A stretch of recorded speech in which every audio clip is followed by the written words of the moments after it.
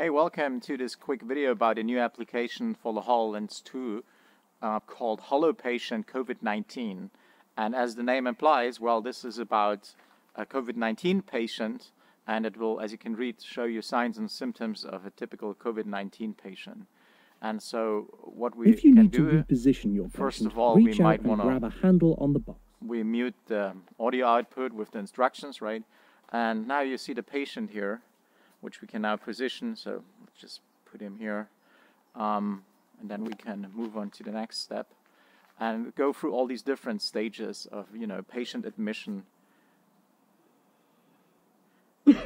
And so, yeah, well, he's coughing, right? And so this gentleman has COVID-19 symptoms. And in fact, it's a 3D capture of a real COVID-19 patient they've done with a volumetric video capture in one of Microsoft partner studios called Dimension Studios in the UK.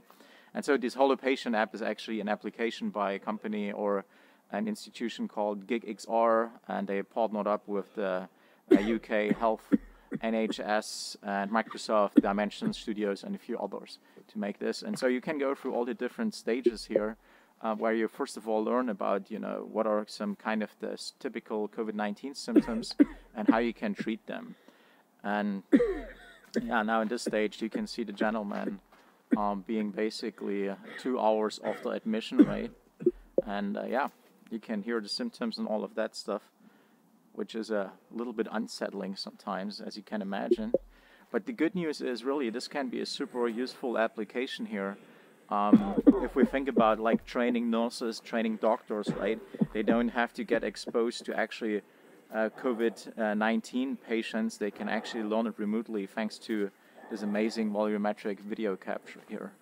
But yeah, like I mentioned, it can be a little bit disturbing to look at it if you're the faint-hearted. Anyway, thanks for watching. Take care, and hopefully this application will help to solve the crisis a little bit faster. Take care, my friends, and stay safe.